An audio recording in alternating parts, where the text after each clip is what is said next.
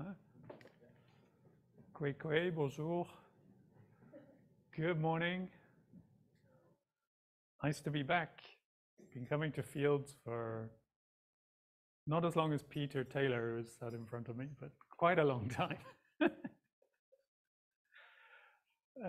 Okay, so very happy to be here. And I want to thank Eva for her talk as well. And I really appreciated how you brought your own story to, you know, some important questions and, you know, the difficult history of the 20th century. And I wish I was going to talk about something more cheerful, but the difficult future of the 21st, 22nd, 23rd century. So I'm going to, what I want to do is actually think with you rather than just talk to you, but think with you about mathematics education in relation to the, we could call the ecosystem crisis. And yeah. So what are we talking about with the ecosystem crisis? What's that? So just to get you kind of oriented, these are very recent headlines just from last week. Things that no longer work the way they used to. So this is about climate change, obviously. The fire season last summer in Canada, more than 100 fires are still burning. That's not typical. My favorite one is the last one, a headline I saw just last week in the Guardian website. February is on course to break an unprecedented number of heat records. We're going to have a record number of heat records in the month of February. So there's something there about second order change, right? It's an acceleration of some kind. And obviously, well, not obviously, but these kinds of headlines, you know, I've been worrying about for most of my life. And so hence I've started for quite a long time now to think about, well, what can I do as a mathematics educator? What can we all do as mathematics educators in response to these kinds of headlines? The graph in the background, by the way, is mean sea surface temperatures between 60 north and 60 south. The gray line, oh, it's blue on here, but this line is the 30-year mean. Okay, the x-axis is 1 year. So this line is the 30-year mean up until, I think it's 2015. This line is 2023, and that one is 2024. So yeah, that's a 1 degree change from the mean. So a 1 degree anomaly. If you know a little bit of physics, the amount of energy to heat a body of water by 1 degree is proportional to the mass. Proportional to the mass. So you think about how much, this is one of kind of Eva type question. Think about the mass of water in the oceans. We're actually only talking about the surface, 2 meters, so it's a bit more complicated, but still, that's an awful lot of water.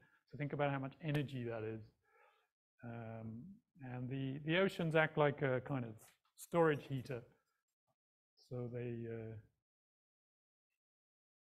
oh yeah. They act like a storage heater. So that energy is still there in our ecosystem, and it's still going to check out. Anyway, I'm not going to talk specifically about climate change, but I'm just getting you in the mood about, you know, the crisis part of my title. 3/4 of land surface and about 2/3 of the marine environment have been significantly altered by humans. More than 1/3 of the land surface, that's including all the mountains and deserts and stuff, more than 1/3 of the world's land surface, nearly 3/4 of freshwater resources are now devoted to crop or livestock production. So what does this tell us about our relationship, the relationship between humans and everything else in our ecosystem? So that's other animals, plants, the rivers, the ice systems, the water systems, and so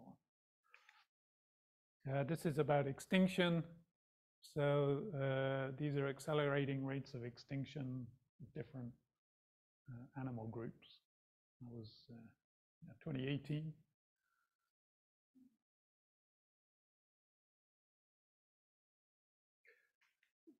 So those are very big picture. They're quite hard to imagine. They're quite hard to work with. Clearly, there's some mathematics. I've just shown a bunch of graphs and some statistics, but they're enormous kinds of problems. And so today I want to focus on something a bit more specific. Again, maybe a little bit in the spirit of Ava's talk, something we can dig into a little bit more in a bit more specificity. And what I want to think about is what I just mentioned, the relationship between humans and everything else in the ecosystem, and the role that mathematics plays, and thereby the role that we as mathematics educators might play. So to do this, I want to focus on a specific topic. It's about wolves, wolf populations. I recently published an article about this, and it was sparked, this thinking was sparked one day when I read a news report about a wolf cull. So a wolf cull is when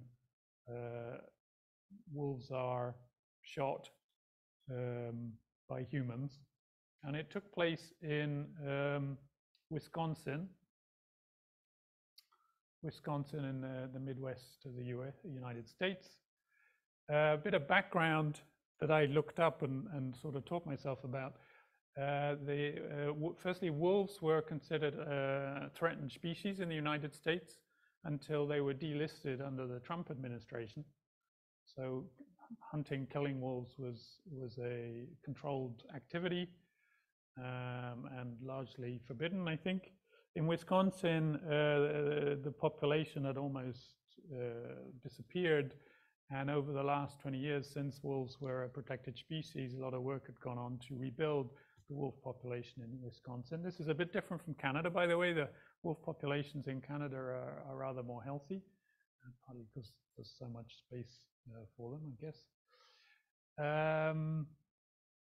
So here's a little extract from the report. Wisconsin hunters killed nearly double their wolf quota in a 3-day hunting season, so a 3-day period. In just 3 days this week, Wisconsin hunters killed nearly twice the number of wolves that wildlife managers had intended to be harvested in a brief court-ordered hunting and trapping season. Hunters killed 216 wolves between Monday and Wednesday, well past the 119 quota set by the Wisconsin Department of Natural Resources. The Wisconsin season comes as Minnesota lawmakers and wildlife managers wrestle over whether to allow something similar in that state. So I have some questions for you now. So rather like Effer, there's some participation involved. So here are the questions I'd like you to think about, and I want to hear some of your thoughts about this. So here are the questions. What is mathematics doing to the wolf? What's it not doing? What's it doing to our relationship with the wolf? What is the wolf doing to mathematics? And what might the wolf respond? I'll give you a couple of minutes, and I'm going to go back to the news report so you can look at that text.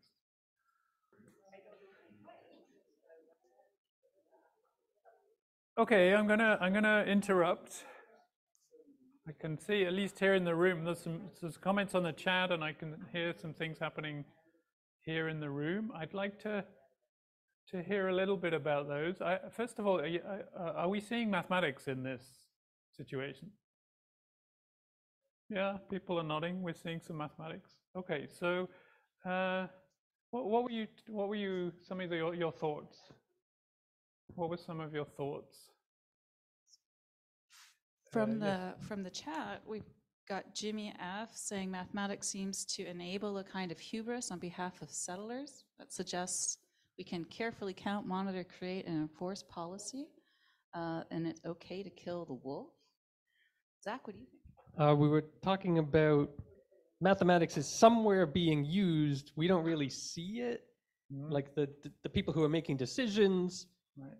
probably have some mathematical model that gave them this number of 119, but we don't know why or what the inputs are or anything like this. Right, right. So how did they come up with this quota? Yeah. Jimmy Pie asks, the doing of mathematics here is to account for corpses, to arrive at quotas by counting wolves and related resources, to describe timelines. And Joyce notes, it's interesting the way the question, what is the wolf doing to mathematics, is asked. It seems like mathematics, capital M, is a thing that has agency. Thanks, Joyce.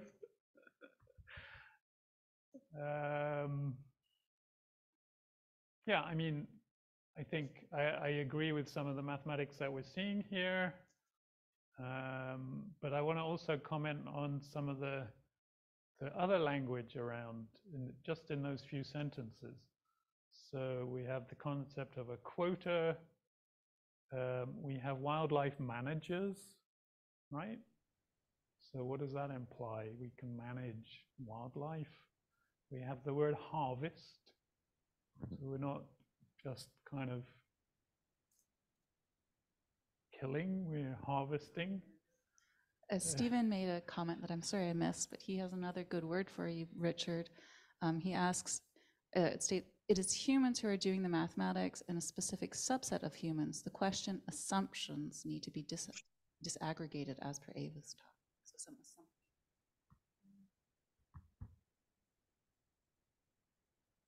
Yeah. So there's something that really troubled me when I read this.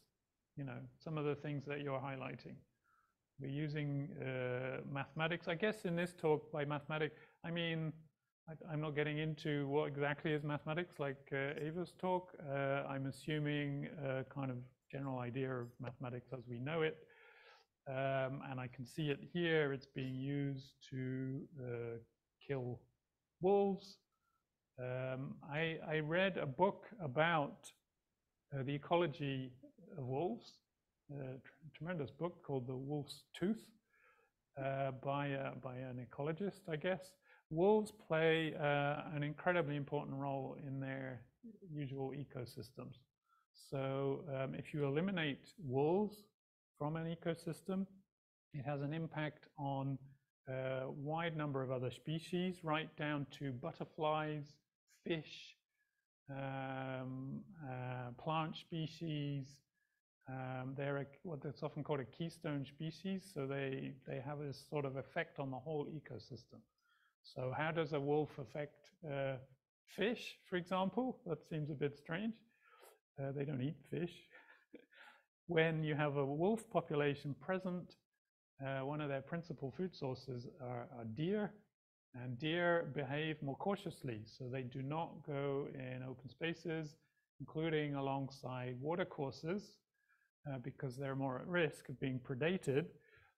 When they don't eat, when the deer do not eat the shrubs that grow along the edge of the water courses, the rivers or the streams, they grow taller, they cast more shade, but organic matter falls into the water, and those shady, rich areas along the edge is where many fish actually reproduce. And so when you take away the wolves, the deer much more have a much greater impact on some of the plant matter, on the bushes and trees, and that has an impact on the fish. So it's just one example. You can look at spiders, you can look at butterflies. It's really quite extraordinary.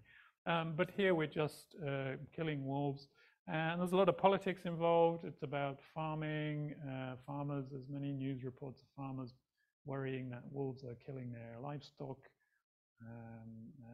And so forth, and so a sort of simple solution is to shoot them, but in a sustainable way. We have this idea of managing the population. So that's kind of some mathematics there. I'm really interested as well, though, in what mathematics is not doing. Okay, what are we not seeing? And that's what I want to explore in the next few minutes.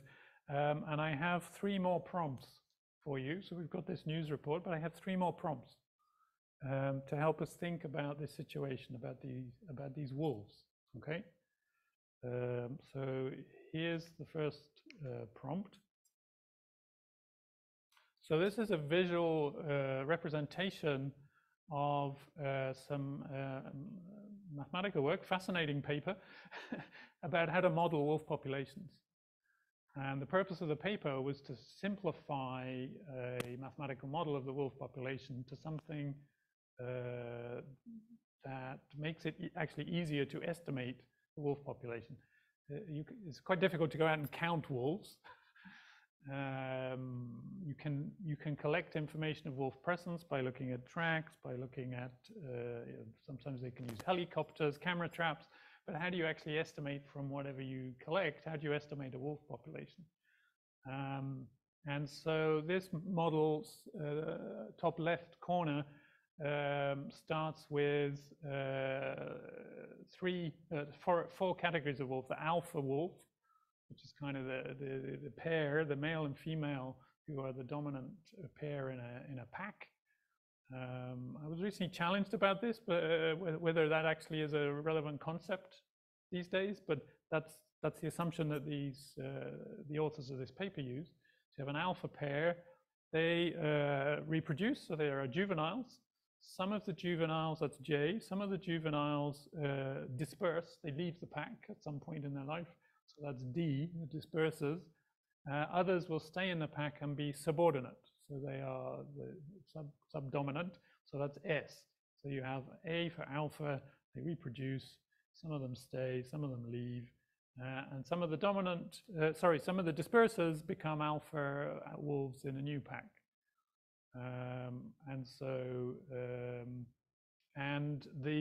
You might see a little F there. So this model, they really focus on the female because it's the female that reproduces. It's the female that actually has the pups. And so through some mathematics that I don't intend to go into in detail, but they gradually, through a series of mathematical moves, reduced this 4-part model into something that focuses entirely on alpha females. And alpha females are much easier to count because... So there was a question from the crowd about the arrow coming back to A. So this arrow, does this thing work? Ooh, look at that. So you mean this, this one here. I can't remember.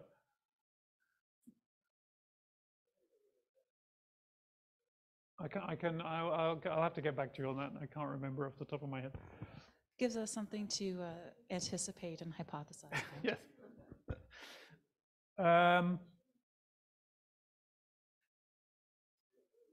So what we get down to, though, is a model based on alpha females. And typically, if there's 1 alpha female per pack, actually you just need to be able to count the number of packs rather than the number of individuals.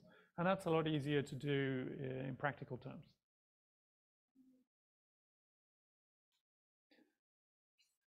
Yes, I can hear that. So I'm going to move on to the next prompt. This one's a bit different.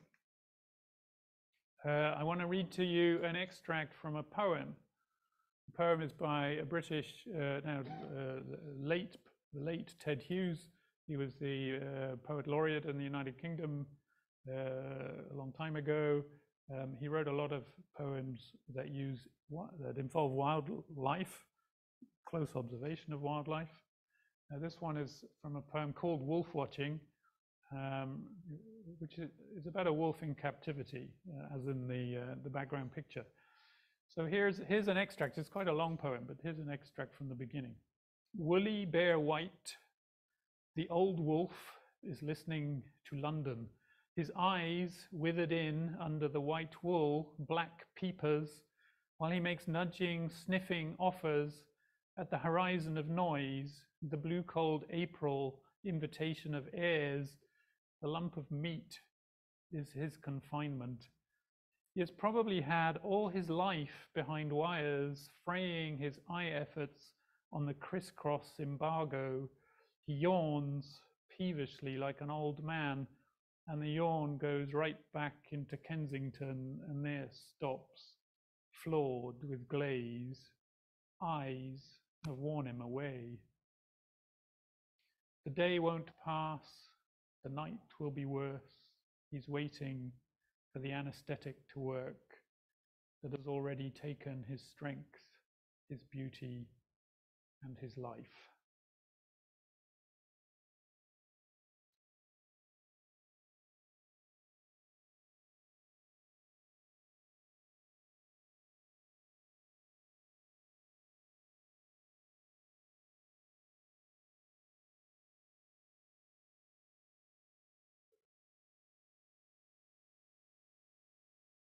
Leave you to think a little bit about that.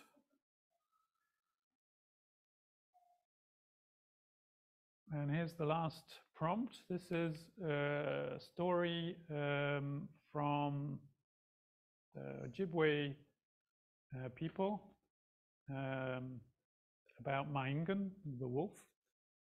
And I want to be clear where this story comes from. It's not my story. It's on a website, the Native Lands Advocacy Project, also in the Midwest, the same region where the wolf cull was. It's partly how I came onto it. And it was shared by Wanawan Tanagajik, who's a member of the Makwa clan of the Lac du Flambeau band of Lake Superior, Ojibwe. And here's the story. The wolf and first man were once brothers. They were companions. Creator told them to walk together on the earth and to name all the plants and animals. When they finished naming all the animals and all of the plants, the Creator told Maingan and first man they could no longer live together. It was time for them to go down separate paths. But from then on, they must look out for each other. According to the storyteller, wolf strengthened the animals by removing the sick and weak among them, leaving the healthy ones to replenish the forest, while the humans were to see to it that no harm would come to the wolves.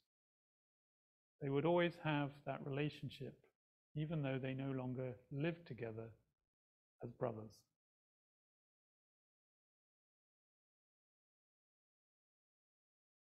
Give you a few more seconds to absorb that.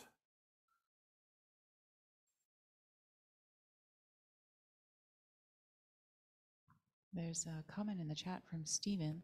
In the 7 sacred elder grandparent teachings of some nations, the wolf's teaching is that of humility. So I want to come back to these questions. And I invite you to think about them a bit more in the light of the additional prompts, please. I'll give you another 2 or 3 minutes, so do talk and think. So thank you. Lots of comments in the chat. Some of them are about the evolution of wolves and dogs. A few things about the relationship between humans and wolves.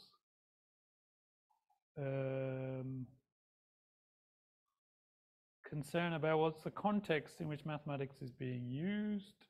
We can use math to separate ourselves from the wolves and justify whatever we want, or we can use it to highlight what is going on and spark discussion and action.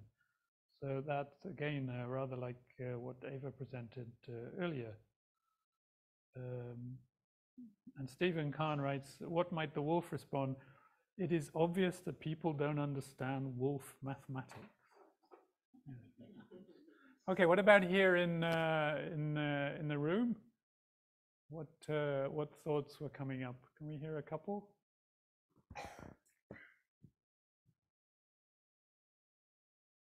We talked a little bit about the breadth of the problem and how you could tackle it from a lot of different lenses, and why looking at it through mathematics was interesting for us. Okay. Any other thoughts?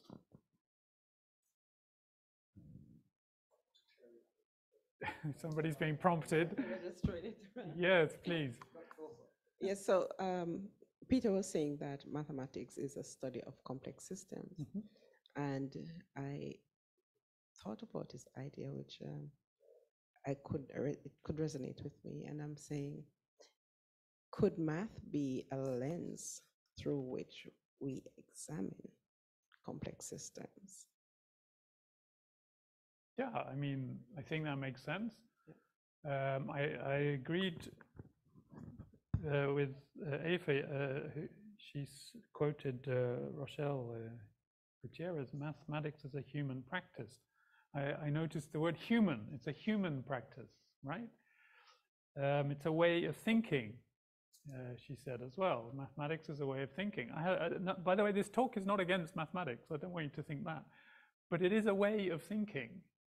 And it thinks some things and it doesn't think some other things. And that's why I included the poem, for example.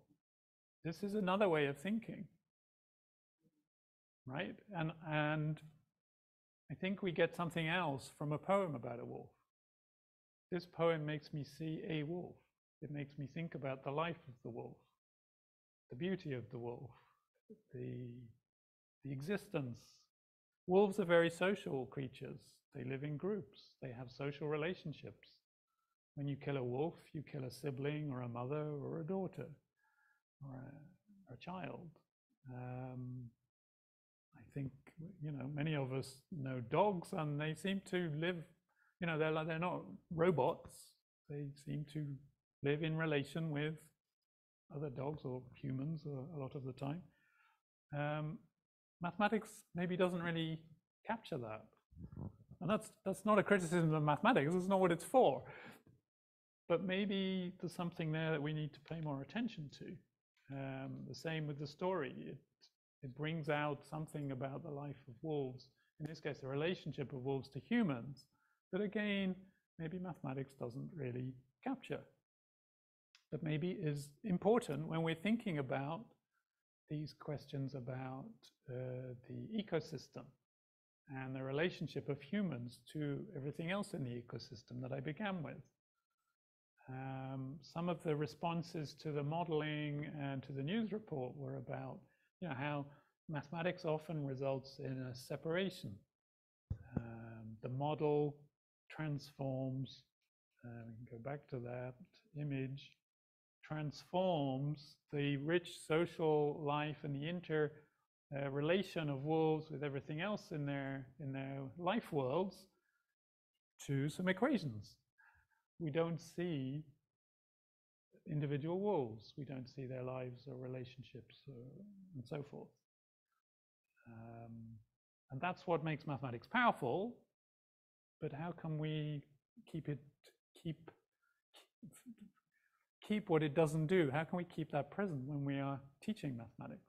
That's kind of one of the questions I've been thinking about and trying to illustrate a possible response to that in this presentation. So what I want to do now is share a bit more, a little bit of theory to think about this in a bit more of a structured way. And a lot of my thinking about learning, teaching, doing mathematics draws on dialogic theory and particularly the ideas of Mikhail Bakhtin.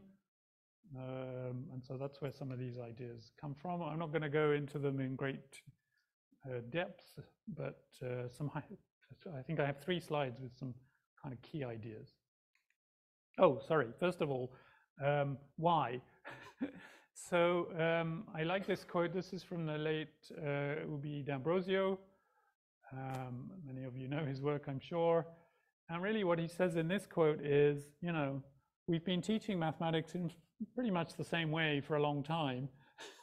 And it isn't helping humans deal with these big kind of planetary scale problems. So maybe we need to try and think of some different ways. He writes it in pretty strong terms. It's our generation, our approaches are not producing the global changes to avoid total disaster. So as educators, we need to allow the new generation to think in new ways, to socialize students, criticize what is observed and felt in everyday life. Well, how do we bring into mathematics what is felt in everyday life? And I suspect sometimes many children don't get that in their mathematics learning. So here are some of these concepts I was talking about. First of all, the concept of the authoritative word. The authoritative word, another way to say this is discourses that demand that we acknowledge them and that we make them their own. We make the authoritative word our own. It binds us, and it's quite independent of any power it might have to persuade us internally. It binds us kind of externally, if you like. It comes with authority. It's distant from us. And its authority comes from its past and this feeling of its kind of hierarchical superiority. Bakhtin often thought of it. Bakhtin was a 20th century Russian thinker who lived under the Stalinist totalitarian regime, for example. So I think he was thinking about, you know, communist ideology in that society. But it's interesting to think about mathematics like this. It has this past, it is seen as superior, and we can't necessarily, or our learners, our students, you know, are not necessarily expected to question its place. They're just expected to acknowledge it and to make it their own. I know some of you in this room and in this attending today might think, well, yes, we want our students to challenge mathematics, but I'm thinking more about the broad experience of most learners, which is, you know, get this, learn it, learn how to do it the right way, and accept its authoritative nature. Bakhtin also writes about consciousness, and this is where his dialogic theory is quite relevant. So he thinks about consciousness as a response of the other to the utterance of the self. So when I speak, there is a response, and this helps me determine my own consciousness. If you think back to, you know, babies, they arguably have no consciousness. Their consciousness emerges through their interaction with others. They act, they make utterances, and those are responded to, and through those responses, their consciousness emerges. And the relationship between the utterance and the response leads to, gives meaning to the self. Who am I? So there's a lot in there, and I don't want to dwell too much on it. But what it prompts me to think about is our role as educators. So I've done a lot of research looking at how in classrooms, in mathematics classrooms, we see a process of socialization. Children, learners and the teacher interact. Through that process, learners are socialized into the authoritative word of mathematics. In fact, they're socialized into a way of talking and thinking, which we call mathematics, this human practice. But then in that process, we have utterances and responses. So the consciousness of the learners is being shaped through that process. And we could think about it as a development of a mathematical consciousness. This human practice of mathematics comes with a mathematical consciousness, a particular way of living, being, doing in the world mathematics is not just a body of knowledge. Several people have already said that. It's a way of doing, but also a way of seeing and interacting with the world. And so there's a big responsibility there for us as educators. We're not just imparting some knowledge or passing on something. We're actually contributing to the development of a form of consciousness. And so we arguably have this kind of responsibility. We are interdependent with our learners, and this responsibility is an ethical dimension to it. I guess what I'm trying to say is,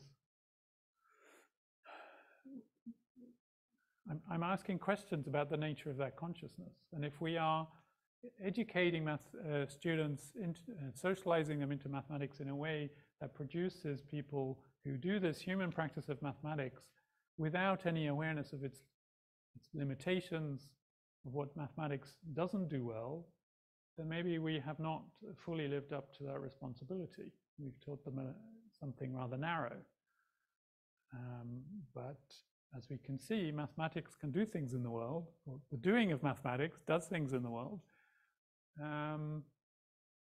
that has dimensions that mathematics doesn't address.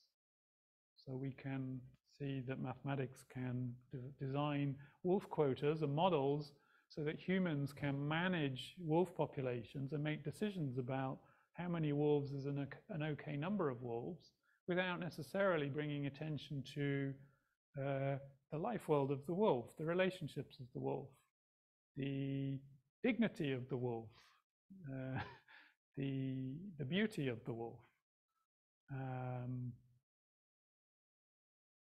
And I think if we can bring those things into mathematics education in some way, mathematics teaching and learning, then maybe we develop a broader kind of mathematical consciousness that is more aware of its the necessary limits of mathematics. Mathematics can't. As I've worked on these ideas, I've realized I'm not arguing that we should try to change mathematics. I'm not saying we should put poetry, although that's an interesting thing to do. And looking at Peter Taylor, who wrote about Virgil and mathematics a very long time ago, still one of my favorite papers. But I'm not saying we should be trying to change mathematics. Mathematics is very good at what it does. It's very powerful in a general sense. Nothing wrong with that. But it has limits. It can't do some things. So how can we teach in a way that keeps that as part of the consciousness? So, trying to sum up, and then I hope we'll have some discussion. What are we doing when we teach mathematics? Are we engendering or creating mathematical consciousness that alienates us all from all the other parts of the ecosystem? An alienating way of doing mathematics.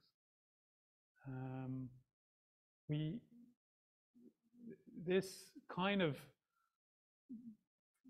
particular form of human practice of mathematics goes very nicely with an administrative, bureaucratic way of doing things, managing species. It comes to mind that we know from the Holocaust, a lot of bureaucracy. It was a very mathematized bureaucratic process, which was actually essential in it functioning. And so we see something similar here. Because arguably the way we're doing mathematics at the moment, not entirely on its own, but as part of a broader system, economic, political system, is destroying our ecosystem as we know it. I don't mean it's destroying the planet. Something will continue. I think our ecosystem is quite robust, but we're definitely destroying the way it is as we have known it for the most of human existence. And the ecosystem, that's what, yeah, will respond. It will change in response to the presence of humans and the activities of humans. So here are my concluding questions. I like to end with questions. And what will you teach when you teach mathematics? Or how will you teach when you teach mathematics? How might you teach differently? How might mathematics be imagined? And what might doing mathematics bring us, or how might doing mathematics bring us into healthy relation with other species? I've tried to give an example today in this talk by putting mathematics alongside other ways of knowing other human practices. We get a better perspective on all of them, what they do, what they don't do, what they're good for, what they're not good for. So not trying to fuse them, but just putting them side by side. So I end with questions. So now it's over to you to think about the questions, and we'll talk a bit more. Thank you. Thank you so much, Richard.